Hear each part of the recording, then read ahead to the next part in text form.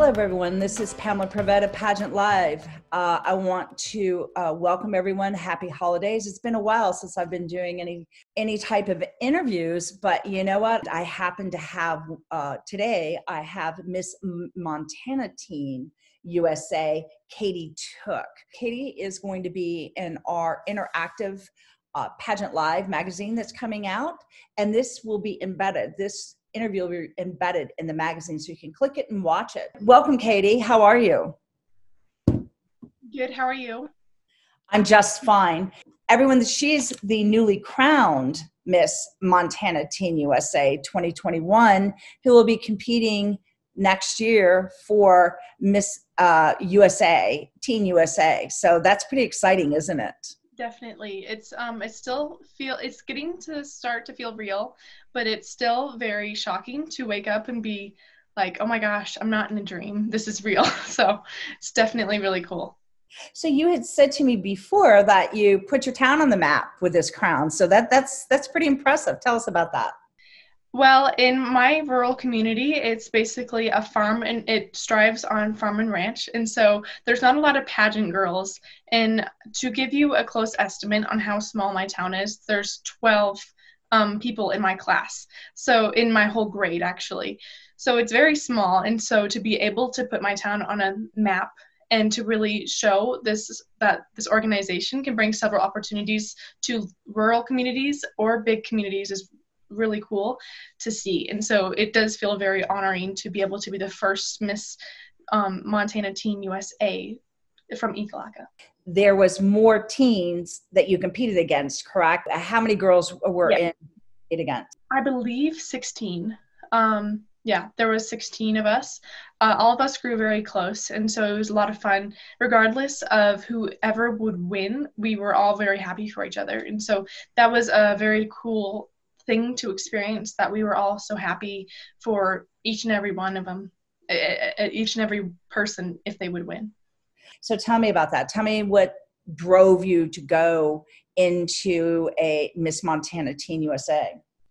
So being a competitor myself, being involved in basketball, in volleyball, and other extracurricular activities that involve competition, I feel like that it drove, being in quarantine as well as being sick really helped push me to reach my goals and to be able to really go for what's on my bucket list and cross off whatever I've left uncrossed in my life. And so being Miss Montana Teen was on my bucket list for several years. And so being able to have a competitive gene really helped stress that and make me go for my goal.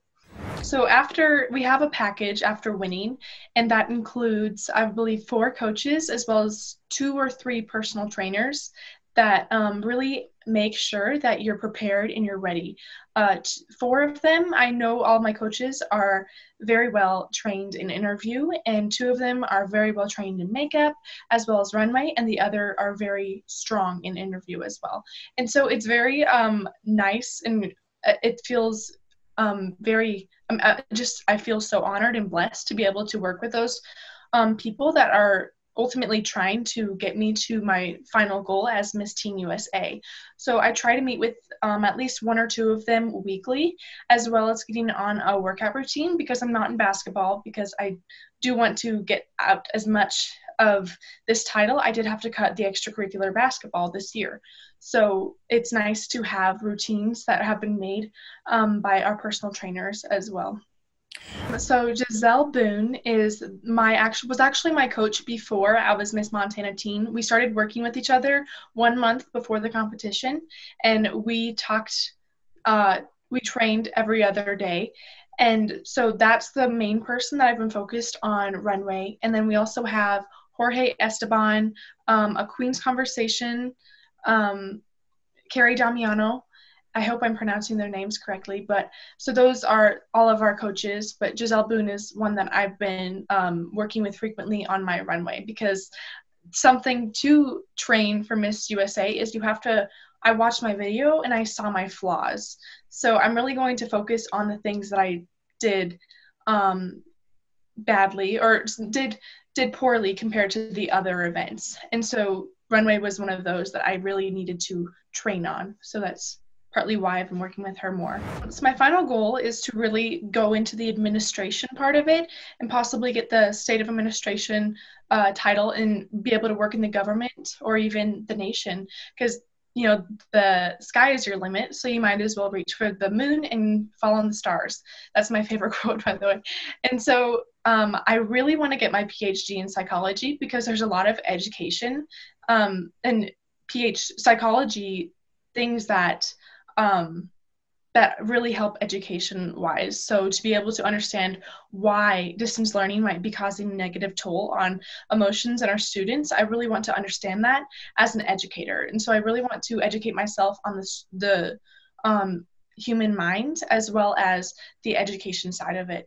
And so by the end of my career, I really want to be able to be hands-on and be able to make curriculums that focus on the 7 types of learning, because there's so many different ways that students can learn, and I feel as though sometimes only 2 or 3 are educated or used in our education for students.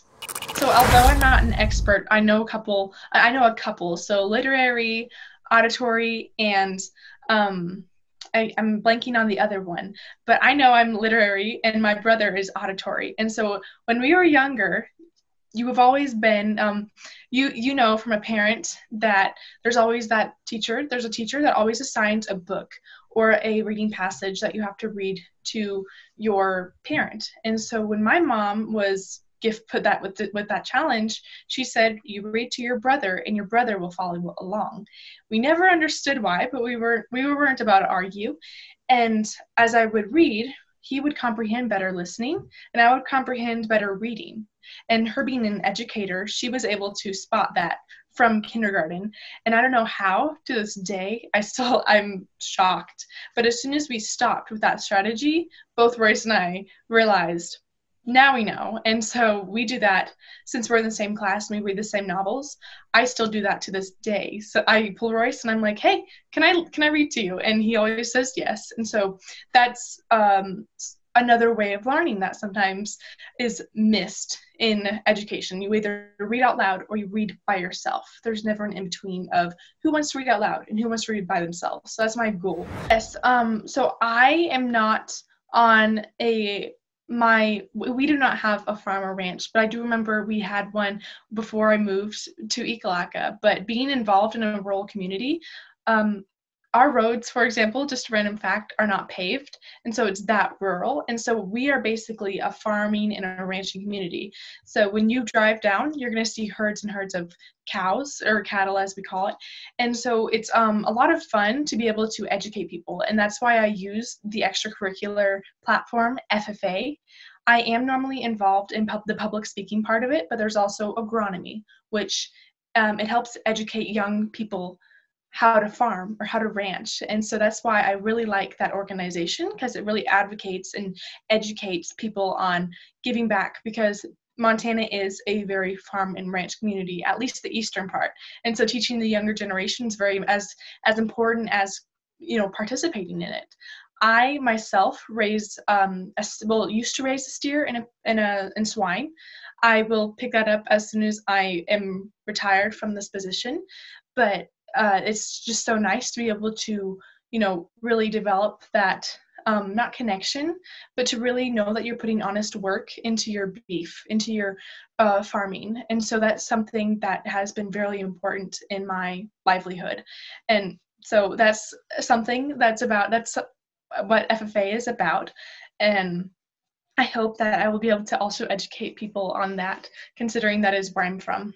When I was younger, my mom, once again, was always stressed us on learning and appreciating music.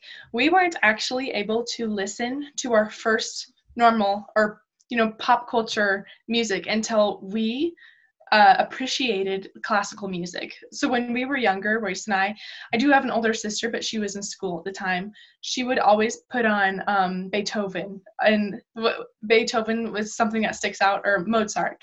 And she played that until we started, really getting a niche for it. and then she allowed us to listen to other music. So ever since I was younger, I always had that background of knowing I wanted to be involved in music. And in second grade, she actually enrolled me in piano lessons, and I've been playing ever since. And then in sixth grade, I soon developed the love and joy of playing my flute, and then my music addiction spiraled off, and I bought myself a trumpet and a ukulele.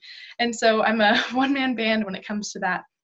So and anytime I'm free or anytime I find myself in a sad mood, I always just reach for my flute or reach for my trumpet, and I'm working on developing ukulele skills. And so that's something that I've always been passionate about in my life.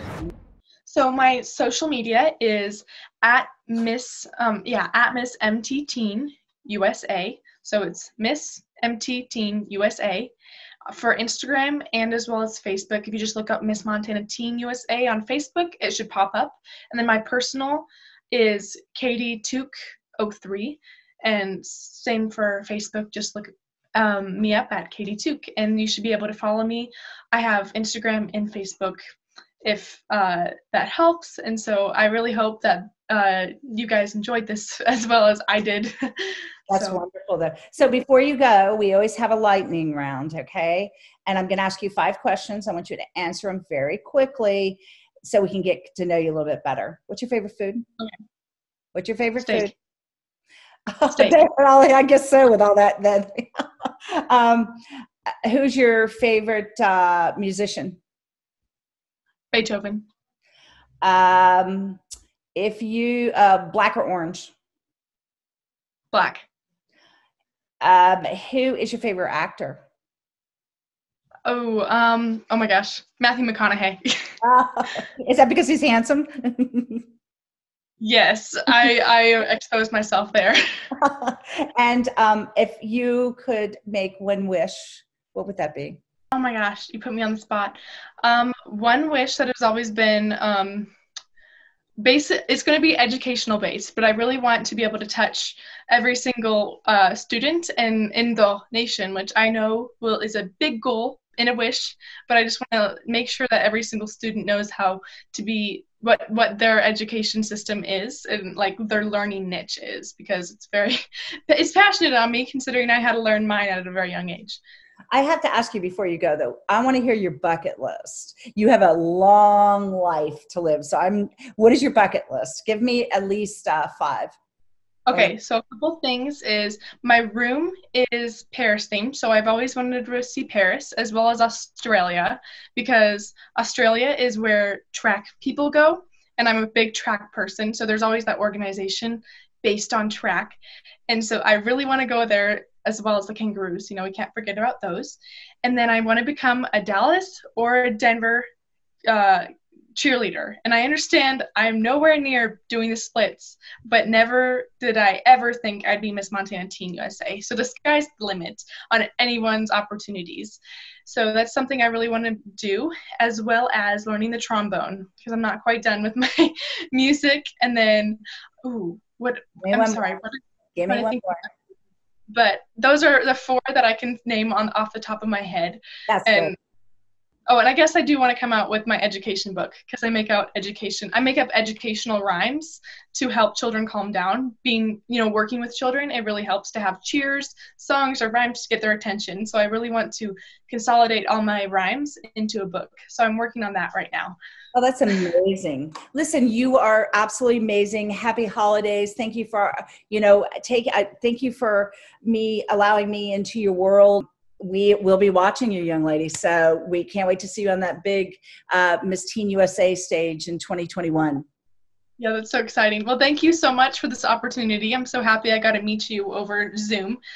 So thank you very much.